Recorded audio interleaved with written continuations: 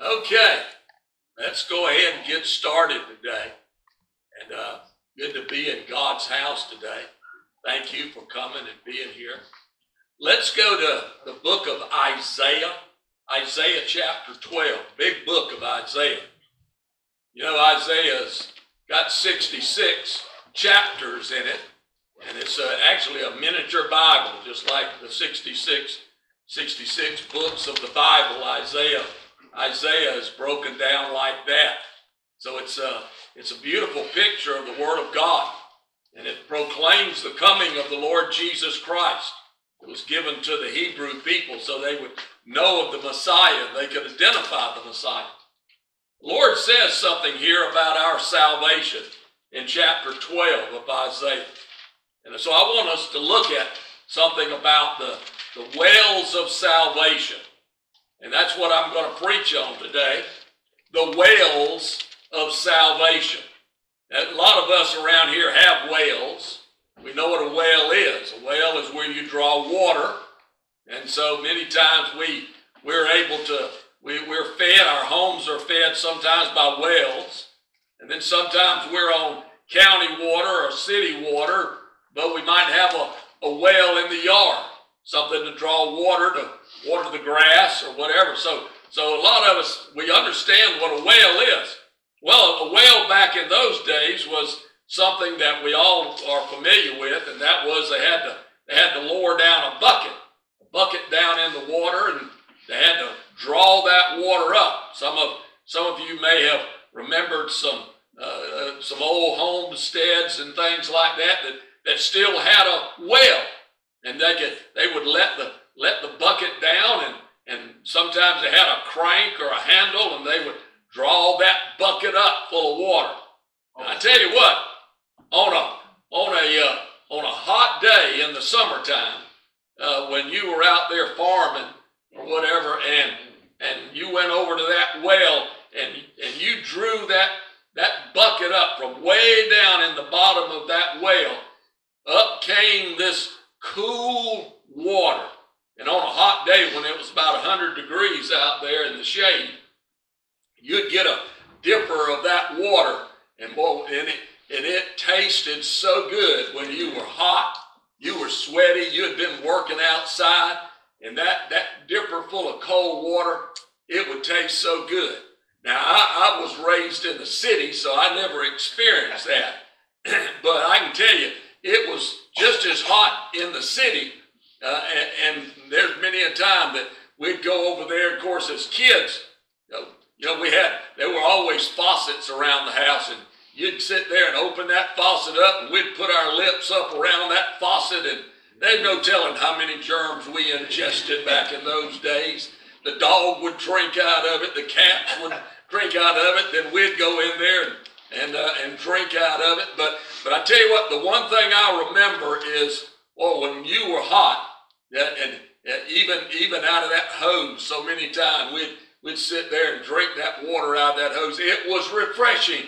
Amen. It just refreshed your body. You were burning up with the heat of the summer, as we know down here in South Georgia. It can get hot. That water out of the well was refreshing. And what God does here is he talks about the well, and he talks about it as if those buckets coming out of the well is what our salvation ought to be like. Our salvation ought to come out of us like those buckets of water that comes out of a well. We ought to be refreshing. We ought to be giving life. We ought to be able to comfort people with our salvation, just as those that were in the hot sun back in those days here in Isaiah, that needed that bucket of water. That water gave you life. You know, you can't live but a few days without water. I mean, your body needs water. Whatever the percentage of, I can't remember the biology teachings, but we're 98 something, isn't it, Jim? Or maybe a little less than that. Less than that. So we're whatever it is. It's I shouldn't have said 98 because that's kind of probably way off. And somebody's going to say, "Yeah, it's only 67% water." Well, whatever it was, we're made up of a lot of water. Amen. And we've got to have water. And you're not going to live long without water.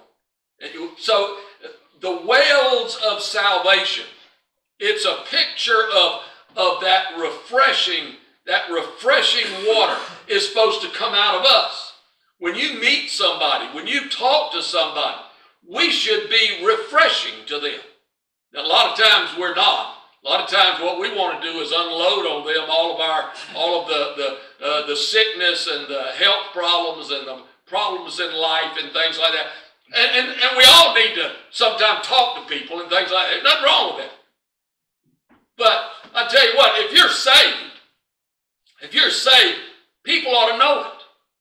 People ought to be able to hear from you, and we ought to allow our salvation to be seen, to pour out of us, to talk to people. And that's what I want us to look in Isaiah chapter 12. Notice what it says. And in that day thou shalt say, O Lord, I will praise thee. Though thou wast angry with me, thine anger is turned away, and thou comfortest me. Behold, God is my salvation. I will trust and not be afraid, for the Lord Jehovah is my strength and my song. He also is become my salvation. Now look at verse 3. Therefore with joy shall ye draw water out of the wells of salvation. Draw water out of the wells of salvation. That well of salvation is us. And we should allow that water to come out of us. It says with joy, the wells, that water comes out of the well of salvation. Boy, we ought to be filled. We ought to be filled with the refreshment of what God has done for us. Amen. Even in the most difficult times, in the hard times of all that we face, people ought to be able to know that we are born again, that we are truly, and with some joy, be able to tell people that, boy, I tell you what, we can help you. We can show you some help. We can tell you about how you can be comforted, how you can find peace. We've got the answer. And we need to share that with the world that's out there that needs it so badly. And boy, I tell you what, we've all been able to be able to tell people that we're saved. Let us do it with our lifestyle. Let us do it with our words. Let them see Jesus Christ in us. That's what all these buckets of water is. It's what people get out of us. That what comes out of us. The wells of salvation. You should have some happiness in life that is able to flow out and to be able to share with somebody. You know, I'm born again. I'm saved. I'm a different person. And you know, all of us, no matter what we've gone through, all of us should be able to stand up and praise God. Praise God for something. You know, we were visiting with Steve and Delinda this past Friday, and one of the things that came out of his mouth was that here's a man that was burned severely. Here's a man that came close. I'm telling you, I saw where the flames leaped up into that cab and got around that stick and started melting it. And right behind that housing was lines of hydraulic fluid that was going up there. If those lines had melted from that fire, it would have been like a blowtorch that came out of that thing. And Steve wouldn't be sitting here today. But I tell you what came out of his mouth was, thank God. Amen. Thank God he took care of it. Amen. Praise God. He was there. You know, it's not poor me, it's praise God. Amen. And we need, all of us need to be able to stop sometime and say, you know what? Yeah, I've been through the storms, I've been through some difficulties. I've seen some things that have broken my heart. But praise God, he's getting me through sometimes. Sometimes he hasn't got me through. He's just still getting me through. But I tell you what, he's got me through a lot of things, and some things he's still getting me through. But I tell you what, I'm glad he's walking with me every day, every time, because there's so many things that are out there that are trying to rob us from the joy of what Jesus Christ did for us. The wells of salvation is you being able to allow that salvation to flow out of you, to be able to go out. Let me just share with you something here today as we look at the wells of salvation, because I want to look at some blessings that come when you allow that salvation to come out of you. When you allow that salvation to be seen by others, and that people can hear you and talk to you or see you, and they say, you know what, there's a Christian. There's a Christian lady. There's a Christian man. It doesn't mean that everything's perfect in our life. We know better than that. We all know that we're going to go through storms. We're all going to go through valleys. But you know what? We got so much to be able to share with people how God is with us as we're going through those things. And so look at first of all in verse 1. Let me just share something with you here. In verse 1, you notice where it says, and in that day thou shalt say, O Lord, I will praise thee. I want to just stop right there just for a minute, right there on that word, those words there. I will praise thee. That's blessing number 1. You're able, no matter what you're going through, you're able to praise God. No matter what you're facing, you're able to praise God. You can be able to stand and say, you know what? I don't feel good. I'm going through some hard times. I'm going through sickness. I'm going through health issues. I'm going through financial issues. I'm going through this problem and that. We can name them. We can sit down and write them down, and probably if we all compared notes, we would probably find that most of us will be writing down the same problems. All of us. Don't ever think you're the only one. That's right. But I'll guarantee you somebody else sitting somewhere around here can match you line for line. All of us go through difficulties and hardships. But listen, even in the difficulties, I can still praise God. That's what the writer here, Isaiah, is saying. You know what? We went through the storms. We faced the difficulties. We have gone through battle after battle after battle. But yet, I can still praise God. I praise Him because of what He has done for me. I praise Him because He's with me. I praise Him because I'm still standing here right now. Amen. You know what? You're seeing me, not viewing me. So I've got a lot to be thankful for, just for the breath of life. Amen. I've got a roof over my head. I've got a car outside with 3 hubcaps, but still running good. Amen. You know what? I'm happy today.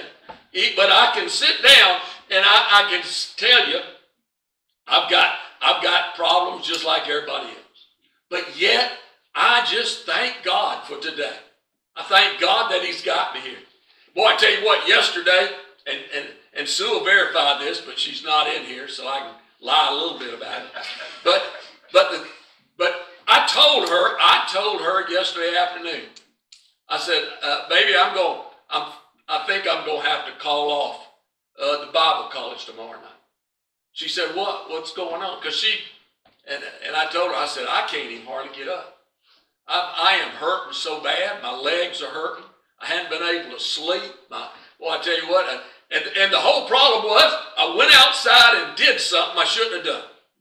I'm kind of like Steve, you know, when he's not supposed to go anywhere, and what did he do? He went somewhere.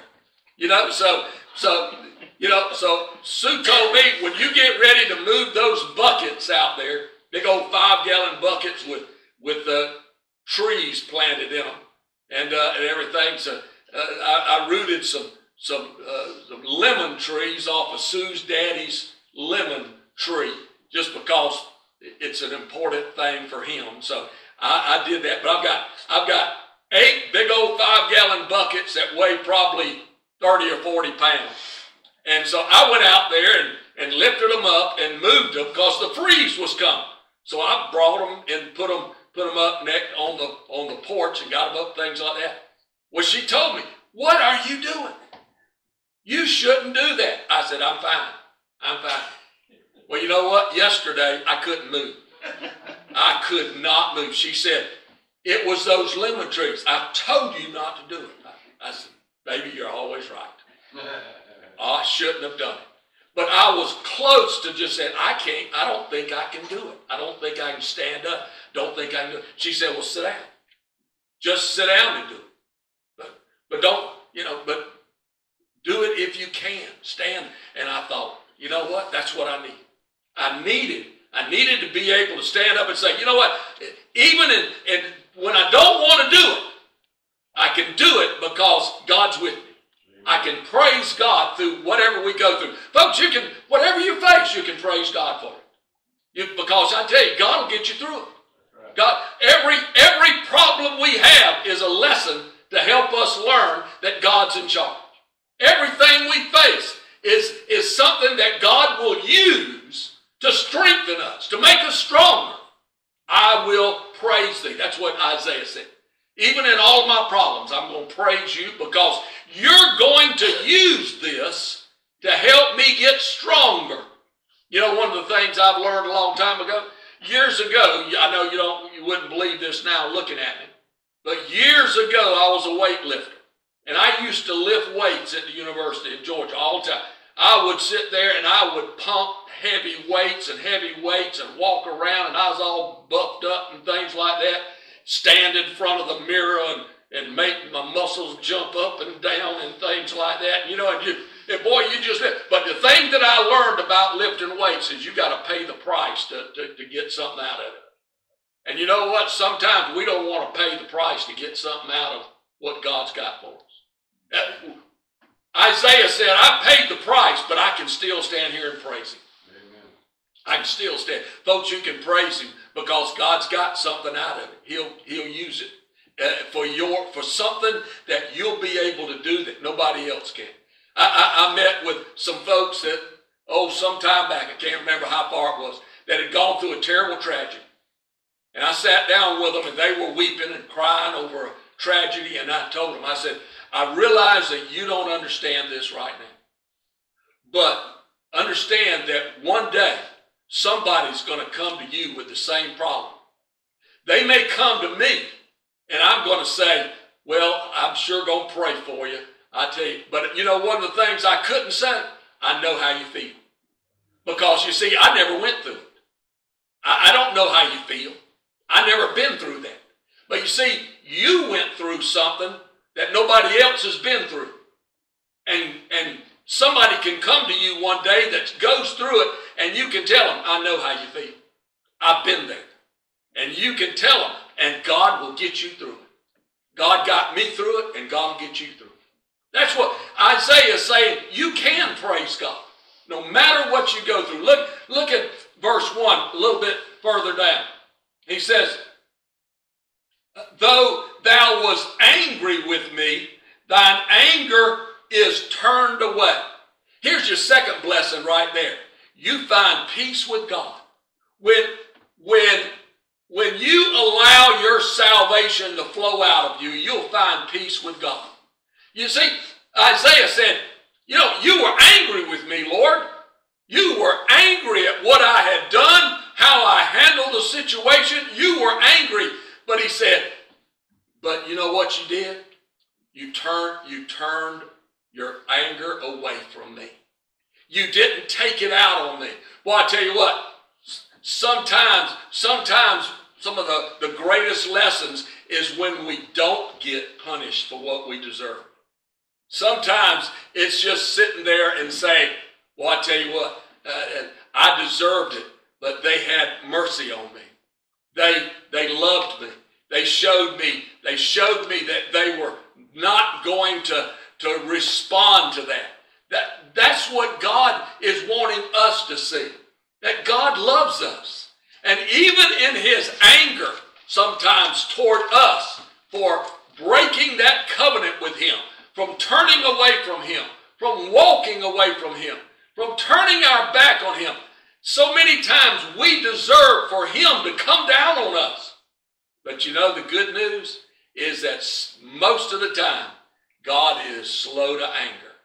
I'm glad that God said he was one that was very slow to anger. Well, I tell you, what a blessing it is that he's a God that will love us through the storms that we go through. He will love you through the sins that you go through. He will love you through the things that you break with his relationship. God wants us to have that salvation. Let that salvation pour out of us, because the more that it pours out of us, the wells of salvation that come out of us, the more that happens, the more that God has mercy on us. The more that God is able to say, you can have peace. I'm going to give you that peace that you need to go through life, to be able to face the difficulties of life. Well, I tell you what, I'm glad that the second blessing that you and I find is that we can find peace with God. If you'll just let that salvation come out of you, let people see what God has done with you, then you'll find so much peace in your heart, no matter what you go through. I want you to, in verse 1, the last part of that, it says, and thou comfortedest me. Here's the third blessing. You're gonna find comfort with God. You're gonna find comfort with God. Boy, I'm glad. He said you're gonna be able to praise me, number one. You're gonna be able to find peace with me, number two. And number three, you're gonna find comfort. Comfort because you are allowing your salvation to come out. Let them see it. Let people know that you're born again. Let them see that you're a Christian. You don't talk like that. You don't act like that. You don't allow that to come out of you. We have to guard ourselves so that when we get around people, they'll know that we are born again and that we are truly God's children. And that's what it takes. We've got to be able to show them. You know, the world out there, their idea of church people are the word hypocrites. That's just about all you ever hear. Well, I don't want to hang around with a bunch of hypocrites. Well, I tell you what. You know what? That's how hypocritical is it to be able to sit there and judge others and to sit there and think, well, you're okay. Well, you're not okay. Yet without Jesus Christ, you have no life whatsoever. Well, I tell you what. What I've found is that hypocrisy is not found in the church. Most of the Christians that I know are people that truly are doing everything they can to try to follow the Lord. Do you fail God? Of course we fail God. We all know that we fail God. But that's not hypocrisy. That's just the old flesh. And listen, I think all of us are trying to live the best we can for the Lord Jesus Christ. But we need to let people see it. That's what the wells, that's what he's talking about here. Let those buckets of water flow out of us, and we will be able to find comfort with God. And that God will give you some comfort. I'm glad I can go to bed tonight, put my head down on that pillar, and if I don't wake up in the morning, let me tell you something, I know where I'll be. Amen. Boy, I tell you what, that's a good comfort. I'll tell you another great comfort. I buried both of my parents, my mom and dad, and I told the church at each one of those funerals, they left me nothing. The only thing that Dad left me was a ring that he wore just about all his life. And what I did was I melted it down. I took all the diamonds out of it, and I had 2 little rings made out of it with the diamonds that were in that. 2 little gold rings with diamonds on top, and my daughter out in Arizona wears one, and my daughter over in Waycross wears the other. They got their papa's rings on their fingers. But that's what he left me. And what Mom leave me? Bills. And that was it. They lived on Social Security. They lived at just try to get through. You know what? One of the things but I told the church, but the greatest thing they left me was that I know where they are. Amen. That's right. I know where they are. And I'll see them again one day. You see, that's greater than all the gold and silver in the world. That's right. That I know where they are today. Listen, he comforts me by that. God will comfort you. One last thing real quick, and I'll close out in verse 2. He says, behold, God is my salvation. I will trust and not be afraid. I want you to notice that, and not be afraid. There's my 4th blessing right there. You find security in God. You find security in God. I'm not afraid of what's going on in the world today. I'm in the hand of God. I mean, I know there's lots of things going on that people are panicking about. I know there's things all over the world that people are worried about, and rightfully so. We should all pay attention to what's going on. Our families are important. Our homes are important. Our lives are important. We do need to pay attention to things like that. But you know what? I'm not afraid. I'm not afraid because everything's in the hand of God. That's right. Everything's in the hand of God. As I told somebody the other day, they said, well, what do you think about that? I said, you know, the one thing I do know, I read the last book in this Bible. I read the last book. I've taught the last book. I know it chapter by chapter, and I can tell you, we're not leaving until God calls us home. I'm not going anywhere until God has appointed a time for me. And listen, if my time is today, praise God, it was my time. But I'm not afraid of it because we're in the hand of God. Why do I fear of all these things? I've got to be cautious about things. Sometimes it's good that we take precautions. We do. We try to do all we can to try to take precautions over things. We need to keep our eyes out for things. We need to be cautious about where we go and what we do.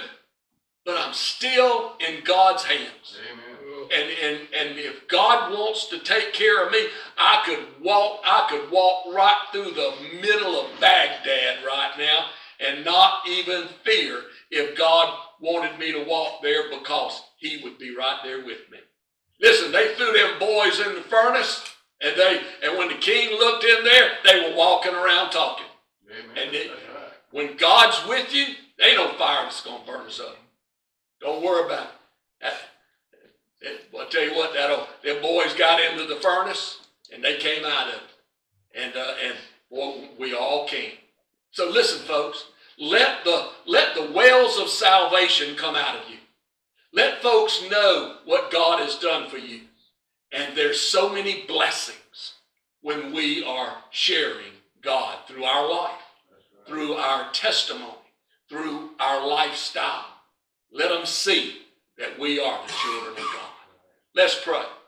Father God in heaven, we do thank you and we praise you for all that you do for us. And Lord, I do pray that you'll strengthen us and help us to be your children. Help us to be the ones that know without a doubt that you have your hand upon us and that we are protected through your strength and your power. Help us to share the word of God with everybody we come in contact with. Let them see it in our life.